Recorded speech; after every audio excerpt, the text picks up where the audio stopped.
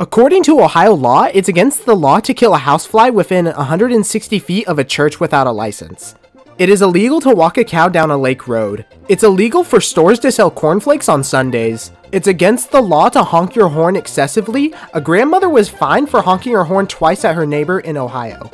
You cannot eat a donut and walk backwards on a city street. No one may be arrested on Sunday or on the 4th of July. Items left on a tree and a lawn become city property. And finally, you cannot run out of gas in Ohio. Remember to subscribe, and that's why.